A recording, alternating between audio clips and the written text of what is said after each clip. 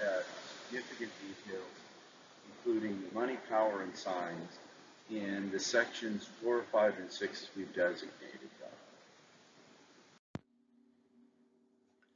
Our narrator goes to bid adieu to Daniel and Peachy as they plan to depart from India, head to Kafiristan with a group of merchants who are leaving the bazaar. It's clear that they have a plan because Daniel is dressed as a mad priest and Peachy is a servant.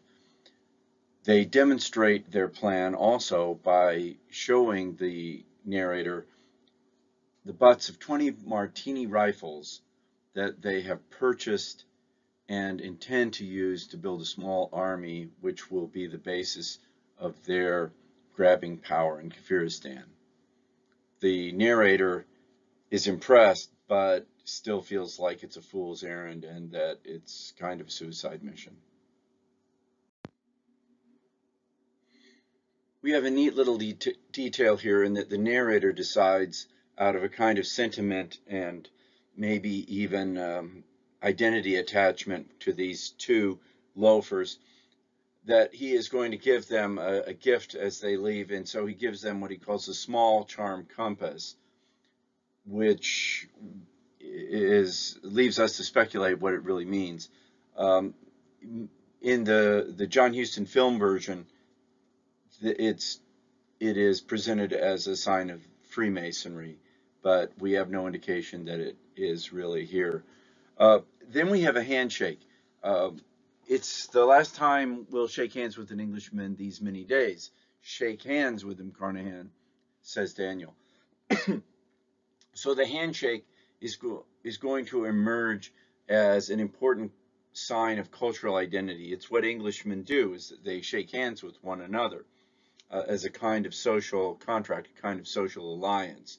So it seals a cultural identity here, and Daniel says as much, because they won't be shaking hands with the natives of Kafiristan unless or until they teach the natives the value of this English sign of social contract and social alliance. Here we find reference to an important dichotomy that's going to get played out between here, this text, and David Lean's Lawrence of Arabia, and that's the notion of the native mind as opposed to the British or English or European mind. Now, the native mind is imagined to be irrational. The European, British, English mind is imagined to be rational, at least by the British. They extend their dichotomies into all sorts of categories. For example, they see themselves and their rational mind as being civilized. They see the native irrational mind, in their terms, as being savage. They see themselves as being light. They see the natives as being dark. The pairings go on and on and on, as we'll see. But here the native mind suggests an abandonment of the rational European, British, English mind, which is to say, an embrace of the irrational, or quite simply, going mad. Now, this is the point where Peachy, unrecognizable to the narrator, drags himself back into the newspaper office. The narrator at first admits he doesn't recognize him until he is challenged by this stooped, beaten down figure who says, "Don't you know me?" he gasped, dropping into a chair. Then all of a sudden, the narrator recognizes the eyebrows, a sign of Peachy, and he realizes he is talking to Peachy. Peachy Taliaferro Carnahan, he says, "Oh Lord." And that begins Peachy's story within a story. Now here we get a very important moment where Peachy says, "I ain't mad yet, but I shall be that way soon. Of course, I remember. Keep looking at me or my words will all go to pieces. Keep looking at me in my eyes and don't say anything." Now I like to describe this as Peachy demanding that the narrator hold Peachy in his gaze. Look at me, he says. Now, why is that important? Peachy seems to suggest that his rational mind, his British, his English mind, his European mind, will function only with the support or prop framework of a European, British, Englishman who looks at him. This testifies to the idea that this cultural identity is quite ambiguous. It's constructed, and it is quite arbitrary. If you look away, then my identity will disappear. I will become native. I will become irrational. He thinks, according to the European dichotomy.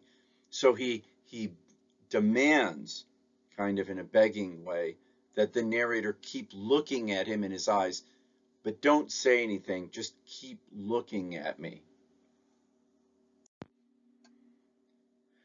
Peachy's admitting that he is barely rational, that he is tenuously rational, and that rationality, again, is dependent on the narrator providing the framework, the English, British, European framework for Peachy's rationality.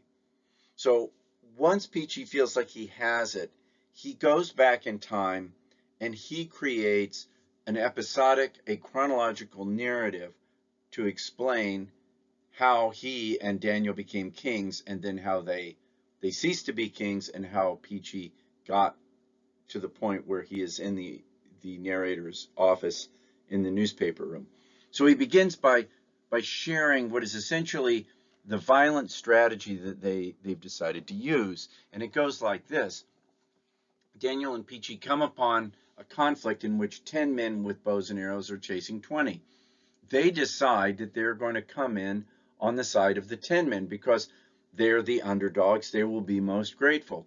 So Daniel and Peachy take out the Martini rifles and drop a couple of the 20 men from a significant distance, which demonstrates that they are, in fact, very, very skilled soldiers.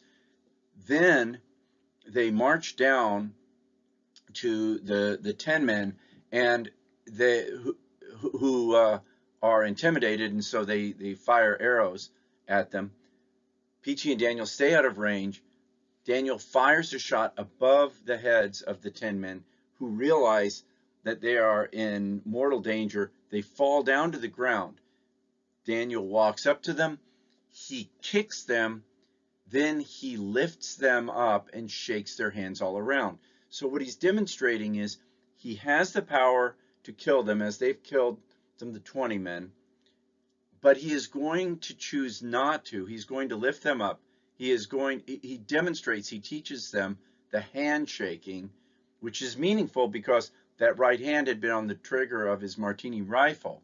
So the fact that he takes his hand off the rifle and gives it to them is meaningful, apart from any kind of language that accompanies it. It speaks loudly in and of itself. Then he gives them some of the boxes and demonstrates how they should carry them. They lead Daniel and Peachy back to the village, where Daniel goes up to the biggest idol that he sees. He assumes that's the most powerful one because it's the biggest, and he puts a rifle, his implement of death, and a cartridge in front of it, and then he rubs its nose and he demonstrates affection. This is the way he tries to show the natives, without, again, sharing language, that he is of and from Imbra, who is their most powerful god. Then he opens his mouth. People realize he wants to be fed. They go to feed him, but Daniel refuses to accept food from anyone except the person who seems to be the most important, the highest priest, and then he accepts the food. Yes, very haughty-like, he eats it. And in that way, he tries to demonstrate that he is connected to their most powerful god, Imbra, and that they need to serve him, and by association, Peachy. So what Daniel and Peachy do is they they ask the members of this village, the Bashkai village, if they have enemies, and of course they do, and then they lead the villagers in a fight against the enemy. Once Daniel and Peachy demonstrate their superiority of firepower, they ask the attacked village to surrender, saying to them through the Bashkai villagers, look, we can either kill all of you, or you can lay down your arms, join us in an alliance, and let's go and find your next enemy, and we'll attack them with a larger group. Of course, it makes perfect sense. It's very pragmatic to lay down your arms and to form this alliance. And in doing so, they defeat their enemies, who in turn are asked to surrender and join and march on the next village, which you can see is a snowballing effect, or we would say nowadays it goes viral, or you could think of it as a progression of power. This is how Daniel and Peachy create an army behind them and use violence and force to generate control over a great number of people. We see here at the top of the page that there is a kind of sharing of language systems. Peachy and Daniel are going to demonstrate the handshake, and they are going to share it as a sign with the natives. But they too, they're wise in this respect. They learn various communication techniques from places where they've been. So back in India, they learned how to do a string talk letter, and they use those to communicate so that they don't have to be in the same place. They can actually split up the duties, and that's what they do. Daniel proceeds to become the chief administrator and judge of the area, and Peachy becomes the commander of their army, such as it is. Now here on page 2354, we have a critically important moment. When I was introducing the concept of New Historicism, and we talked about the flow of power, we explored the limits of using violence and force to create authority over subjects. It works, sure, but what happens is that there is also room for resistance, for trying to create some ambiguity about loyalties and subverting the authority. So there has to be a more efficient means ultimately, and that more efficient means is usually ideology, which subjects then embrace, and then they discipline themselves and each other according to that ideology. What happens on 2354 is that Dan has discovered that ideology, which will allow them to rule the country without using force. That ideology is Freemasonry. Going back to the beginning of this story, where the narrator feels obliged to help out Peachy because they're both Freemasons. Well, what Daniel has discovered is that Billy Fish, the chief of the Bashkai, actually knows some of the Freemason grips, which means that he knows some of the lingo, which means he knows some of the ideas. They check around, and apparently he's not the only one. Someone had clearly come through Kafiristan and had taught the natives about Freemasonry and had essentially created a Freemason lodge. But that was clearly a long time ago, and no one actually remembers it or remembers much more than the handshakes. So Daniel realizes that he has the ideological framework to run the country. Peachy realizes what Daniel realizes as he goes through the grips, and he realizes that they know one more grip or a higher level of Freemasonry than the natives do. So they know something more, which they can reveal as they want to, and it makes them look godlike or divine in their knowledge. They know everything. that the Kafiris know, plus they know something more. Now that is the basis for running a country, because you're demonstrating that you already have knowledge which defines their identity. The natives wonder, how can you possibly know this? Right? So at the bottom of the page, we also see how Daniel and Peachy, they parlay this into more direct control. They actually rename the natives according to their own experiences as colonials, as imperialists. And so they give, he says, the natives names according to men they was like that we had known in India: Billy Fish, Holly Wilworth, Picky Kurgan. It's people like that. This renaming, using language as a tool to control natives, is a very common one. In fact, it's an essential part of imposing your colonial will on a native population. You just have to admit that Peachy and Daniel are having master strokes of luck. Here's another version of it. Once they decide that they're going to run the country like a Freemason lodge, Daniel asks the women of the Bashkai tribe to make what are essentially Freemason aprons. They're still around today, and they should embroider the master's mark on them, which I assume is like the compass and the square, but maybe is something else. But in other words, it's something that is pretty common in Freemasonry iconography. So they are putting together a ritual, and they're about to get started. Daniel is sitting on the chair that they have constructed with the stone of Embra. They've brought in chiefs from out and priests from outlying areas so that Daniel and Peachy can use this ritual to try and consolidate their power. All of a sudden, one of the most ancient priests freaks out.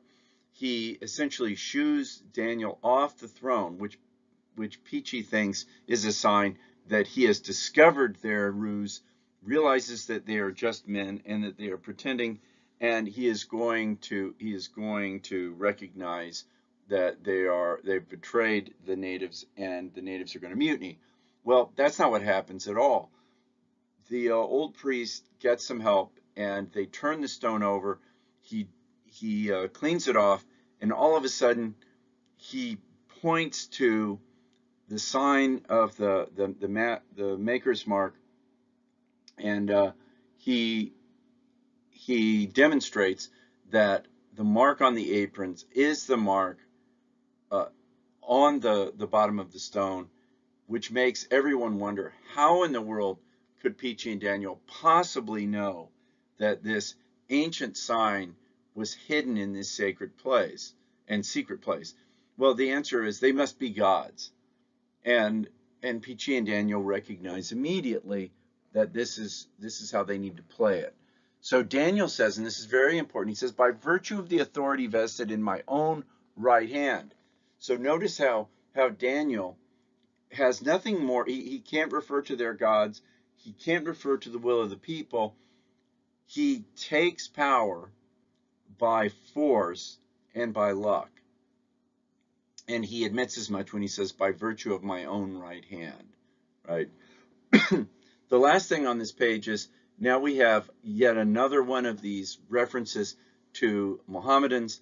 Now, the Kafiris are, and Kafiristan is Kafiristan because Kafir means infidel, and these people are infidels because they refuse to allow in or to Mohammedans, and they refuse to accept Islam. They keep their native gods like Imbra. But Daniel decides that what he's going to do is he is going to demonize these Mohammedans, and he is going to see them as the ultimate enemy. He also, notice, pairs this with blackness, which he opposes to what he thinks of as the whiteness of the Kafiris, who must have been more like folks from the Caucasus, hence Caucasian, and whom he and Peachy like to think of as English, their people, because they think of white as not only a race, but a race that has a nationality, and that nationality is English. So Daniel continues with this idea of black versus white, Mohammedan versus Christian, or at least non-Mohammedan. But here we have a very significant and sad, of course, moment in the text when Daniel gets all excited and then he uses the objectionable N-word. Now, in a way, Kipling does us a favor because it causes us to realize how objectionable Daniel and Peachy must be.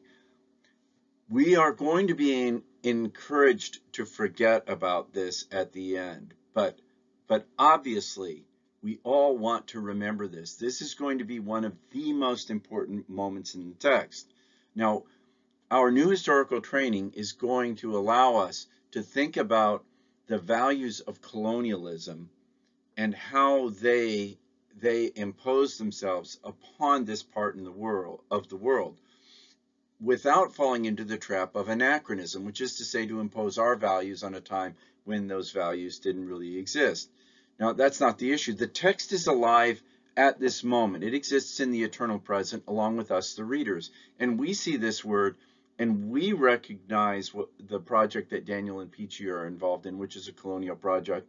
And we should feel that we have the right to judge this colonial, this imperial project based on the views of the races that Daniel and Peachy engage in.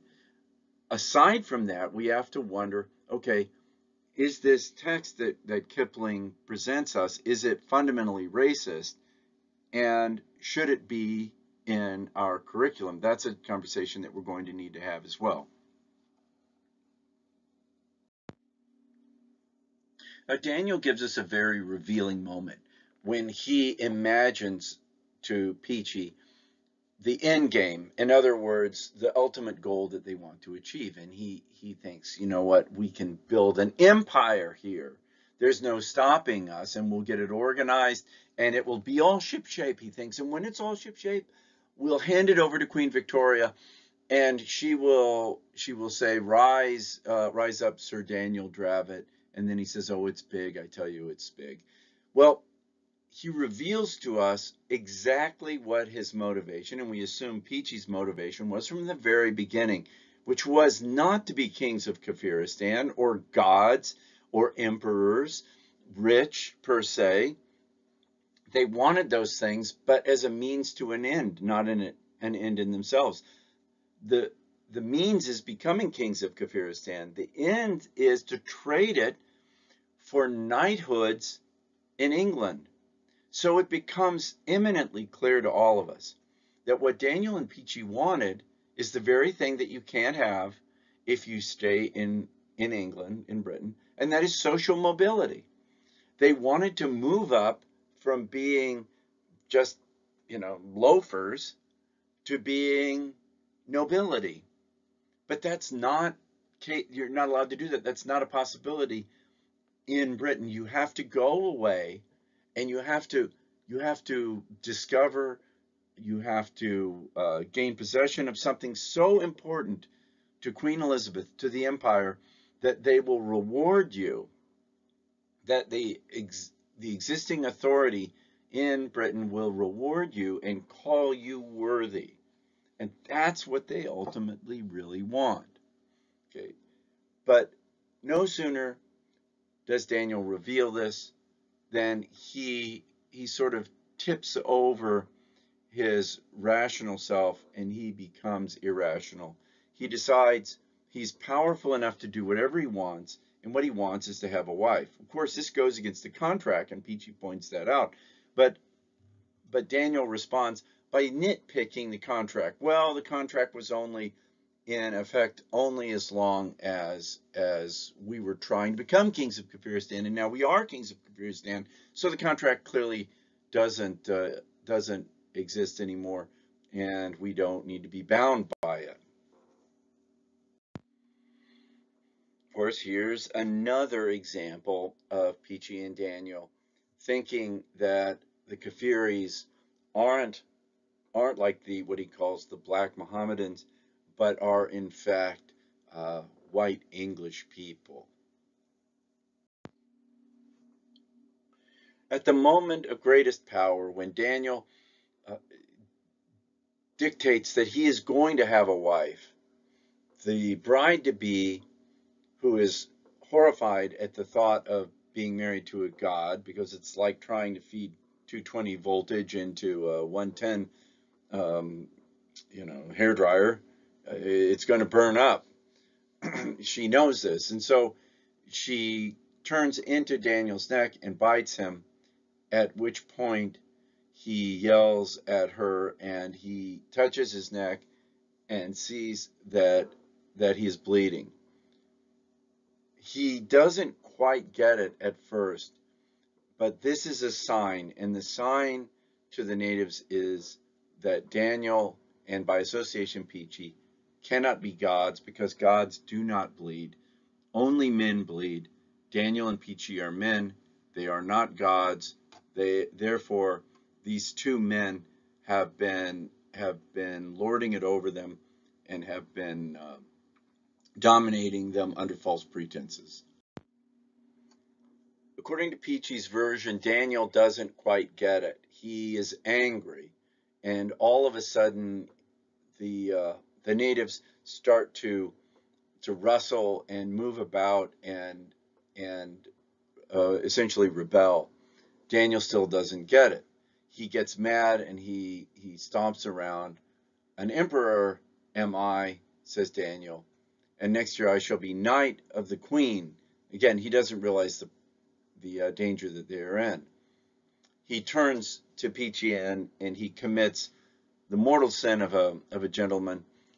He casts blame. It's your fault, he says, for not looking after your army better. So he attacks Peachy rather than owning the blame. He's the one, after all, who broke the contract. If he had kept to the contract as he had signed originally, and as Peachy reminded him a page or so earlier, then they probably would have been fine. No telling what they could have gotten away with. Well, as they try to make their break for it, Daniel finally comes to his senses and realizes what's been going on. He also understands that they're not going to escape ultimately, and he wants to take responsibility and see if he can sacrifice himself for his friend and for Billy Fish, who has shown loyalty to him. And so he says it's I brought you to this nonsense. I brought you to this. Get back, Billy Fish, and take your men. You've done what you could, now cut for it. Carnahan, he says, shake hands with me and go along with Billy. So what we see is the handshake sign again. Here, once again, is a sign of social alliance, but a sign of respect and sincerity that Daniel is offering. Well, all to no avail, because both Billy Fish and Peachy stand by him, even though he misbehaves. They are all captured. They spend all of their ammunition. Billy Fish's throat is cut in an act of trying to protect Daniel and Peachy. Peachy and Daniel are captured. They march Peachy and Daniel to one of the engineering feats they've accomplished, a rope bridge across a ravine, and they prod Daniel out to the middle of it. Once he's out in the middle and the natives are off of the bridge, they are going to cut it and let him fall hundreds of feet to his death. But the king, Daniel, objects to the way that they are prodding him, as if he can't walk with dignity out onto the middle of the bridge himself. He says, damn your eyes, says the king, do you suppose I can't die like a gentleman? Well, this is important because in his last act, Daniel is trying to be the gentleman that he wanted the king or the queen to confer upon him, the status that he wanted conferred upon him. So at this moment, we realize that this status is something that you can actually confer upon yourself if you, in the face of death, act in a certain way. Now, this will perhaps remind us of another text that Kipling has written, If, which we can take a look at. But here he acts like a gentleman, and I guess the idea is he fakes it until he makes it. Peachy admits that he is weeping here at the end of Daniel's life and their friendship.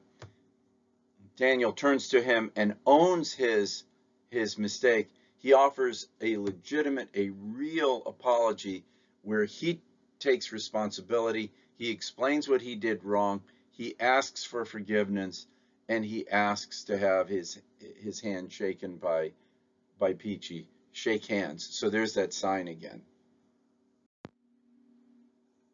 Peachy shares that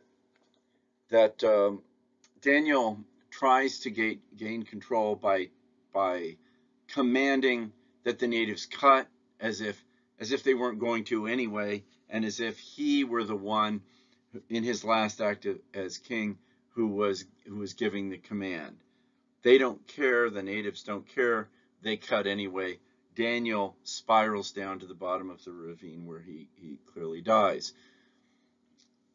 The story ends, and Peachy starts to wander into irrationality. He starts saying things that don't make sense, which makes the narrator wonder if in fact he can trust Peachy's story. So we as readers of the narrator's story must wonder, like the narrator, can we trust the story that Peachy has told? How can we trust it? So, like the narrator, we're looking for a sign that we can trust the narrative. Peachy has already thought about this. So he reaches in a little bag that's tied onto his belt, opens it up, and he pulls out the head of Daniel Dravit with a gold ringlet crown with turquoises on it. Now, how do we know it's the head of Daniel Dravit? Because this severed head has a red beard on it. The red beard, like the eyebrows, identify this character. The eyebrows identify Peachy, the red beard identifies Daniel Dravit. That's good enough for our narrator, so he accepts what he thinks of as the truth of Peachy's narrative, even though it breaks down at times. And Peachy loses touch with himself, and he even presents himself in the third person. We realize that Peachy has been on a mission. After surviving the crucifixion miraculously and being released by the by the Bashkai and by the Kafiris, he wanders all the way back to India, which must have been a titanic sort of struggle, an epic struggle, so that he can sit in this newspaper office with this narrator and tell this story. That's his mission, clearly. He wants to tell the story to someone who will retell the story and amplify it so that Daniel and his experience will get a larger audience. That's all he wants, and he needs it to be taken seriously. So he has severed the head of Daniel, and he has brought it back for just this purpose, to demonstrate the veracity of his story. We get this little hymn that Peachy sings, and we wonder, what is this supposed to mean in the context of the story? So we're left with this. Plus, our mind will inevitably run back to the first paragraph, where the moral of the story, at least the moral that the narrator takes, is that his king is dead. He will not be given a kingdom. If he wants a kingdom, he must go and look for it himself. We're left wondering what that means as well. So the meaning of the story, as Kipling presents it to us, is one of trying to understand how you create and achieve and realize your own worthiness. But for the rest of us who are reading this, we must wonder about the strategies that these Englishmen, these Anglo-Indians, are willing to adopt to achieve this sense of worthiness, and what the cost is for the natives who receive much less consideration than Peachy and Daniel do here, at least in terms of their value as human beings. So we want to try and understand what Kipling is doing, but we also want to give ourselves permission to value and judge what we think Kipling is doing. Thanks.